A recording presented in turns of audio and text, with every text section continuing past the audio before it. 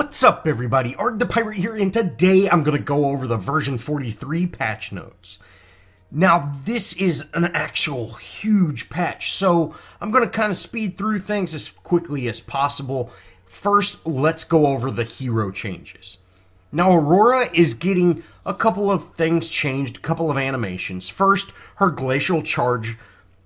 The cast speed has been increased, and it no longer briefly delays before beginning the dash, so it will allow her to either escape or catch up faster.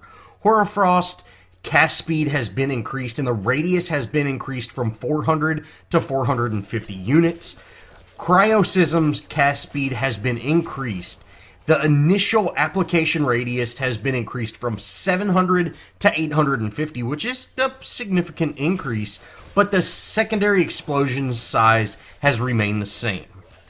Bellica's Seismic Assault's damage has been decreased from 88, 140, 192, and 246 to 82, 129, 176, and 222. And the power scaling has been decreased as well from 1.88 to 1.67. Durango's Shrapnel Cannon has now been changed to where the knockback knocks you in the correct direction. Instead, if you were at kind of the edge of the range, it would knock you in a random direction. That's been changed. And Old Rusty has now been changed to where it will bounce off of Steel's Bulwark instead of it just being absorbed. Gideon's Slow is being increased from 100 to 150. He's getting a movement in speed increase from 680 to 690. Base health increase from 554 to 566. Health gain per level from 57.4 to 61.1. Base health regen from 0.92 to 0.94. And basic defense per level from 1.9 to 2.3. Grimm's Deflector Shield is now going to cost 0 mana, and he gets an increase of base health from 592 to 633, increased health per level from 60.8 to 63.3, increased base health regen from 0.99 to 1.6 or 1.06, and he's getting a couple of minor bug fixes. Grux is getting a improvement to his basic attack animation, and he's getting a couple of tweaks to his smash and grab to make it a more reliable ability. Iggy and Scorch is getting a nerf finally. Flame Turret's health is being reduced from 220, 380, 540, and 700 down to 220, 360, 500, and 640. So every level it's going down 20 health, which that might really help out. Burning Sensation base damage is being reduced from 35, 58, 82, and 105 to 28, 47, 66, and 84. Power scaling is being reduced from 0.84 to 0.66. Health gain per level is being decreased from 68.6 to 62.6. And a bug fix on his Moldoff. Quang is getting radius increases for 2 abilities. Judgment of Heavens is being increased from 250 to 350, and Fury of Heavens is being increased from 500 to 700. Narbash's Song of My People's regen is being reduced from 24, 36, 48, and 60 to 20, 30, 40, 50. Crash Bang Boom is being reduced for damage as well as power scaling. The damage is going from 351 to 322 for that base level, and the reduced scaling is down from 5.22 to 4.6. Sevarog is getting some much needed love. His base health is being increased from 647 to 671. His base health regen is being increased from 1.8 to 1.12. Soul stacking is being reduced from 20, 50, 90, and 140 to 10, 30, 60, and 100. So I think he will be a much viable hero in the future, and he still caps out at 200 souls. Steel is getting a bit of a rework. Bull Rush is going to be removed. His new ability is called Shield Bash. Steel strikes an enemy with the shield, causing 80, 117, 146, and 176 damage in a small area, and enemies hit by a shield are stunned for half a second. It costs 70 mana, and the cooldown is 9876 per level. Shield Slam now has a shorter range, but an increased AoE. The range goes from 900 to 850, but the AoE is 550 from 500, so it still reaches the same distance, you just cannot jump as far. Bulwark the cooldown has been reduced from 18 to 14 seconds, and he's getting a reduction in mana from 276 to 262, and a reduced mana regen from 1.32 to 1.27.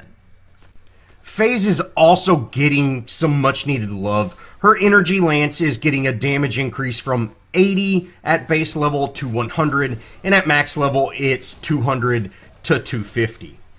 Total power scaling is being increased from 1.43 to 1.78.